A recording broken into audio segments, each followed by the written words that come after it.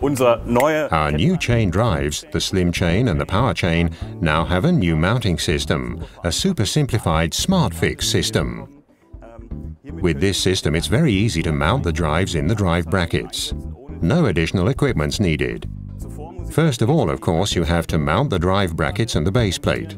You can do that conventionally with markings or using a CNC machining center or a drilling template. Once you've mounted the drive brackets, it's easy to fit the drive, and the minimum frame height is just 30 millimeters. You press this click pin here and simply insert the drive. Next, you fit the chain rack. On this base plate, the rack's guided. That is, you just slide it on and fix it with one screw. Then you fix the chain with a pin. When you push the pin fully in, it locks firmly in place.